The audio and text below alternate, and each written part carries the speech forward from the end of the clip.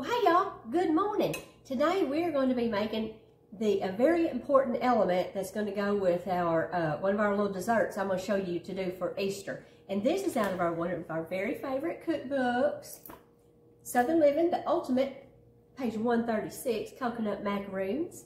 Now I'm going to make this gluten-free, so us gluten-free people can have it. Now if you can eat gluten, yay you! You just pick you up a package of 12 coconut macaroons at the store and you're golden. But what I have in my dish already is 2 egg whites, and I'm just going to entertain them just a little bit. And I'm going to add 1/3 cup of white sugar, and I have 1 1/3 cup of coconut. Now you can use, because this is going to be in a layered sherbet, yay sherbet, I love sherbet, a layered sherbet, it's going to be sweet enough. So you could use unsweet if that's what you have, but I had sweetened, and that will be fine. So in that goes. And to this we're going to add, it doesn't call for, I shake everything y'all, for almond extract, but I think it's going to give it just a little bit of an extra special little flavor. First off, I get ahead of myself, y'all.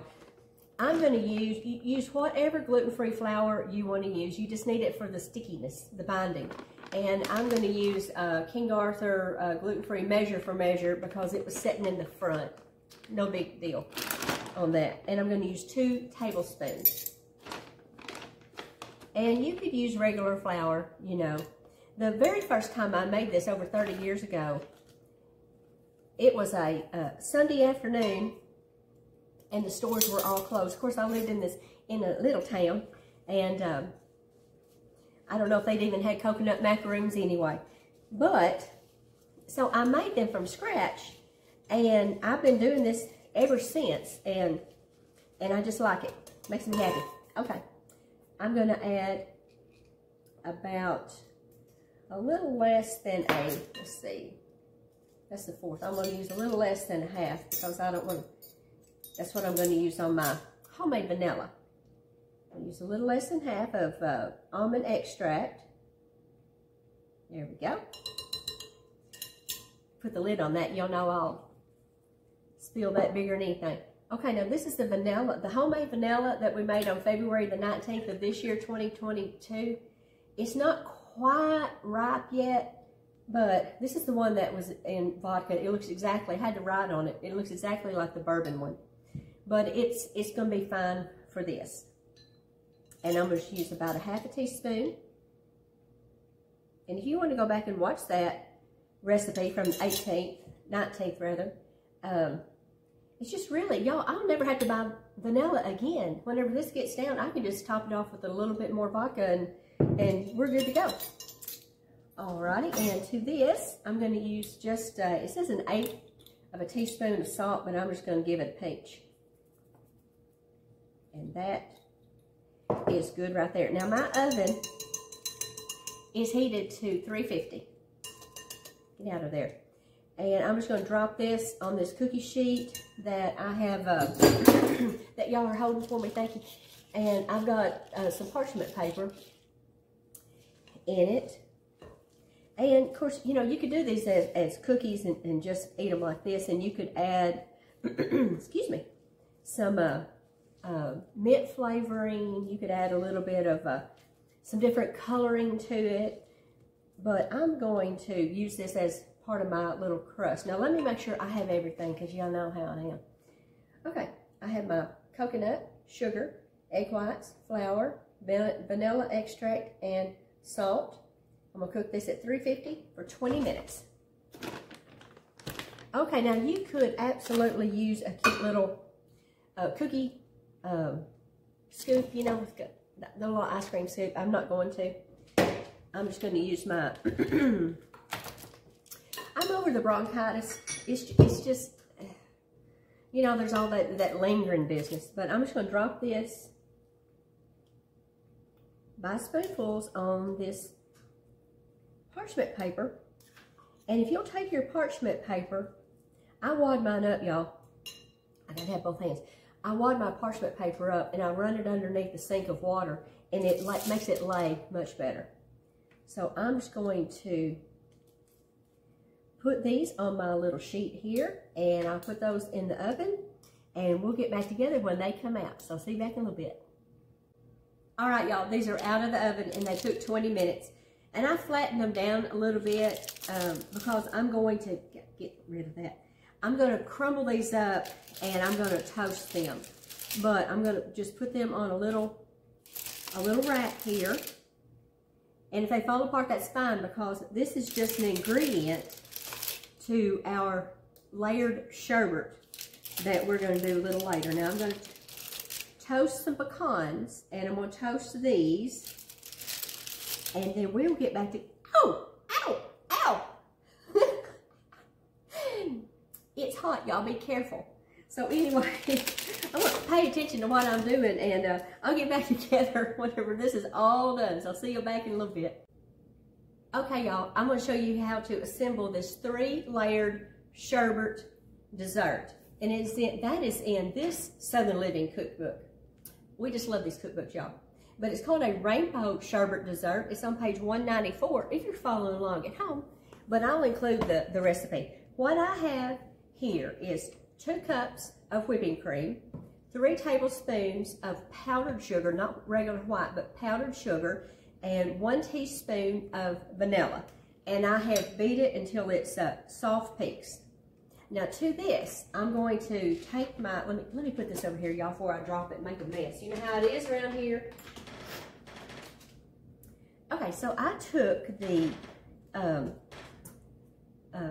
coconut macaroons that we made a while ago, and I toasted them in my iron skillet, just a dry iron skillet. But first I toasted some pecans.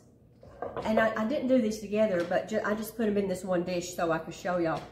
But I'm going to just put about half of I'm going to put all of the pecans and about half of this other, because I don't want to get too much. And we'll just see how this is. And then I'm just going to fold these in. Now I have my springform pan, and to that I have added a circle of parchment paper. Now usually whenever I make this, I just take it out on that little metal thing and put it on a plate, and it's fine. But this time we're going to try to do it and make it where it'll come off, and it'll be pretty for company. Okay, now that does not look like it's too many, so I'm gonna go ahead and add the rest of these. Now you could, if you couldn't find any pretty fruit to put on top of it, you could, I think I will save a few of those. You could save some of this topping and sprinkle around on the top. But I did find some strawberries that I'm going to put on top. Now, the 3 different kinds of sherbet that you use, and you could use ice cream if you preferred ice cream, but I just love sherbet in the springtime. It's just so springy. But I love raspberry, and I couldn't find any just plain raspberry, but I found kind of a mix, and it's going to be fine.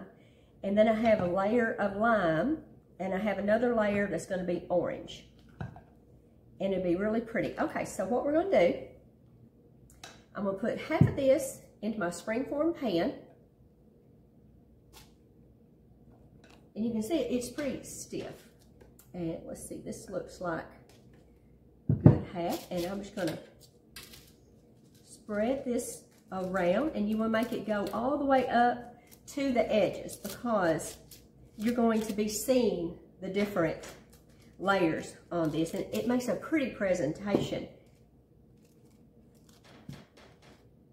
And you could do this step today, and tomorrow you could do your sherbet. This does not have to all be at the same time. Let me get up. Make sure that's nice and smooth, especially around the edges there. All right, now I'm going to put this in the freezer and let it get frozen before I put, let me show you this raspberry. It's pretty, it's got a swirl to it, and it's going to be fine. So I'm going to let that sit out and kind of get pliable, and I'm going to put this in the freezer, and I'm going to put this in the regular refrigerator, and I'll see y'all back when this is frozen and we're ready for our first layer. So see you back in a minute. Okay, y'all, this is completely frozen, And I have 2½ cups of the raspberry, and it has a little bit of orange in it. And y'all don't mind, that is the sunshine coming through those windows. I can't help it, y'all. But we're just so glad to see the sunshine. But this is just a little bit, I let it defrost just a little bit too much. I was trying to let that sunshine maybe get to do a little better so we could maybe see, but it's gonna be okay. Woo! So I'm gonna just spread this around, and then I'm gonna put this right back into the freezer and let this sherbet get to where it is completely frozen. And I think the next layer I'm going to use will be lime. And then the top layer will be the orange. So I'm just going to get this very straight around the edges. Kind of humped up there in the middle.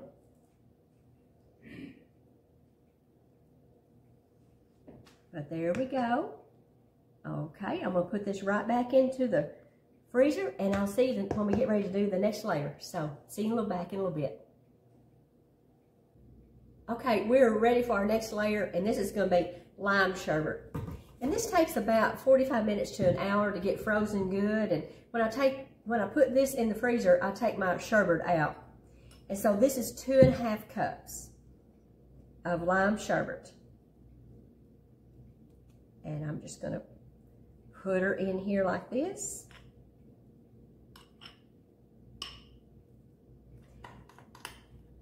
I served this one time at a garden club, and it was a real big hit, y'all. It's just so nice and light and cool. And I'm using a flat spoon. We just find all kinds of uses for these things, don't we? Okay, let's get this all spread around to those edges really good and flat. Okay.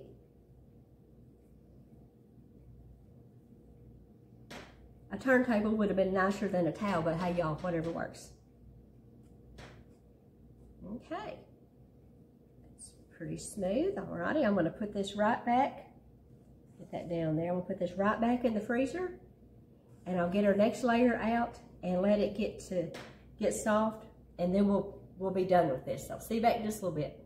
Alrighty, we're going to add our last layer of sherbet, and this is going to be orange. And we're just going to see if the whole 2½ cups will fit on here. And well, we'll see. We'll just see how far it goes. But y'all, you can add sherbet to Sprite and just have a wonderful punch. And you can have just any color of sherbet with Sprite, and it will go with basically with any bride's colors that they choose. So, you know, you can have a nice, cool little sherbet punch let's just put the whole thing in there. Stop playing with it. There we go. Alrighty. Okay, let's get this around here. Get it all smushed up against those edges. And I think I've got some Sprite. That sounds really good. I might have to fix a little one of those. That would be good and refreshing, wouldn't it? Okay, now I'm gonna get this edge real smooth, and then I'm gonna put this back in the freezer. And the next time we get together, we will put the topping on it, and then put a few little pretties on top of it. So there it is. Okay, see y'all back whenever this comes out of the freezer. Okay, y'all, we're gonna finally put this top on it.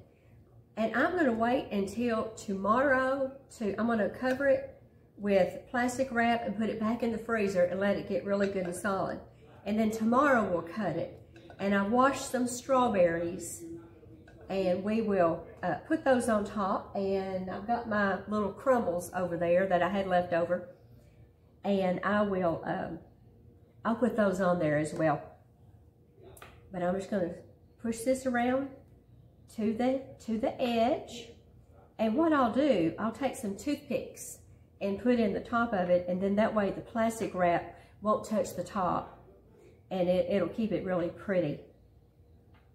Now you could smooth this down if you wanted to, or you could just kind of, if you wanted to have that little rustic look, you could just do whatever you wanted to do on the top, but I'm just going to leave it just like that. And I'll see y'all tomorrow, and we'll cut us a small little hump. We'll just see how we feel about that size. So I'll see y'all tomorrow. We'll finish this up. Well, good morning, y'all. We're going to finish up our layered sherbet dessert today. And I put it in the freezer last night. I covered it with saran wrap, and I'm going to save this. And I also put toothpicks in it to keep the saran wrap off of the whipped topping. And it's still pretty frozen really well, and it's been sitting out about 5 minutes or so, and it probably should be sitting here more, but we're just going to do it anyway, and it's going to be fine. It's going to be fine. And I'll save these toothpicks, and I'll reuse these when I get ready to put this back in the freezer. Now, I also picked up some strawberries the other day at the store, and what I did with them, I had my big glass bowl, and I filled it with water, and I put about this much vinegar in it. That's it. There's no measuring. And then I sloshed my strawberries around in it, and then I rinsed them off. And that kills all of the, because you don't know where these have been, y'all, and that kills all of the that's on them. And then you've got a good, fresh, clean berry. And of course, I washed this container real well with hot, sudsy water. And so this is clean. It can go back in the refrigerator, and our strawberries will stay better longer. So let's just, I'm going to let this sit here just a little bit longer. And I have been thinking about this lime sherbet Sprite situation since we talked about it yesterday. So I've just got my little jar, and I'm going to put a couple little scoops of lime jello in there.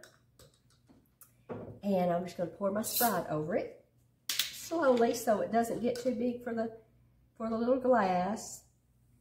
And this is real cute to do with your little girls. You could have a little tea party and have just sherbet and a little Sprite, and they'll think they're big.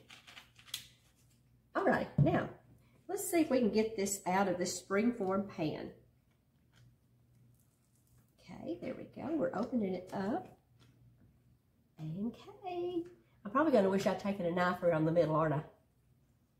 Okay. Let's see here. Come on now. Yeah, there we go. There we go. Okay, let me put this in the sink. How pretty. Let's see if I can show y'all without making a mess. Look at those layers. Isn't it just gorgeous? Oh, it's just so pretty. Now, what I am going to put this on, of course, here at the cabin, it's all kind of rustic, so we got a board. But, you know, if I was at home, I've got my glass and those pretty little things like that. So that's what I would do if I was at home. And this would be really pretty on a footed pedestal. And I am going to leave it on the metal tray for now. Now, I did, these strawberries, I did cut the end of it off, the leaves, because they were kind of dried out. But if you had some spearmint, you could dress up the edges, and that would really be pretty. But my spearmint is about that tall, obviously not big enough. And I did take the crumbles that we had left over, and I put those on top just to make it pretty. So we're going to slice us a little slice of this. And I'm going to use a sharp knife. Come on out of there, baby. And of course, you know, when you're cutting, I'm cutting this like a pie, but if you're cutting a cake, you know, you cut more of a square pieces. Someday we'll do that.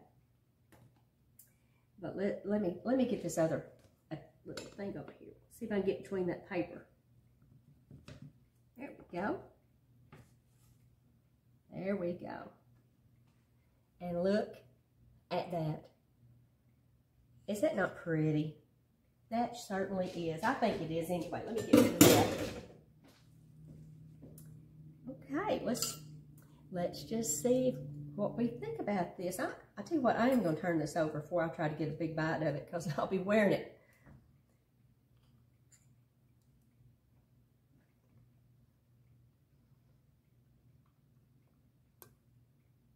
Y'all, it tastes like springtime.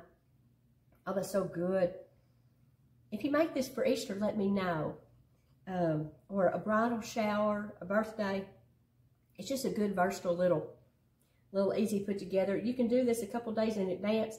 Cover it well, keep it in the freezer, and you are done. You're ahead of the game. So I'm just going to have this, and I'm going to have my little shower punch. And I will see y'all next time. And y'all go make you something good with some sherbet and have some fun while you're at it. See you later.